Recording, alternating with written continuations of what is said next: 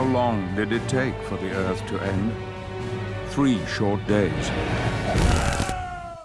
So I've been making games for about 20 years. I've worked on just about every platform since the Game Boy. It almost shows my age if I say I've probably worked on about 120 games. Mike has an amazing grasp of old school gameplay and a massive love of that core gameplay. We have 3 studios, 2 in Canada, 1 here over in the States, over in Emeryville. And we work on a lot of boutique type games. Paramount gave us the opportunity to work on pretty much any game we wanted to in the Paramount catalog. Immediately the game that jumped out was War of the Worlds. We talked to him a little bit about the ideas and some thoughts we had about it, but ultimately we settled on would not be the Spielberg movie and not be the 1953 movie, but something that was a little bit in between and something that could be our own. That this guy is in the middle of London, this dead London, and all he has is himself, and it's a very personal story even though there's this massive story happening around it. We chose to go with 2D for War of the Worlds. We could have easily done a 3D side-scrolling game, but ultimately when we started this game, we were thinking something along the lines of a 16-bit Genesis-style game. A lot of the games that inspired this whole look and feel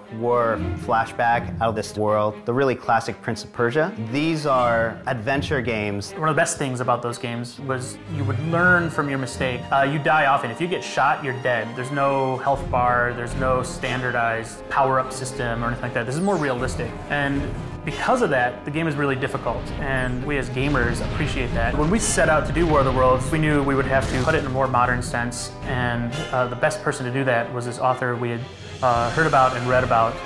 His name's Chris Fowler. I've read everything he's ever done, and I really didn't trust anybody else to write our War of the Worlds story in London.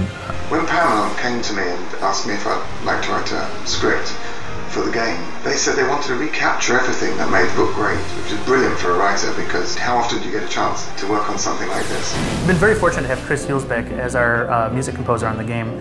I grew up with the Commodore 64, and some of my favorite music on that system came from Chris. So very early on, Paramount decided that they wanted to go with real-life orchestra on this project, and so we found an orchestra in Macedonia. It was a funny day when everybody's like picking their favorite person to narrate, and it pretty much across the board was Patrick Stewart. We were very lucky that he said yes, and it was amazing working with him. He's such a talented person. Slight nuances in his voice can change the meaning in incredible ways I never realized that could happen. Just as I had watched amoeba moving about on my microscope slide, so the Martians saw us.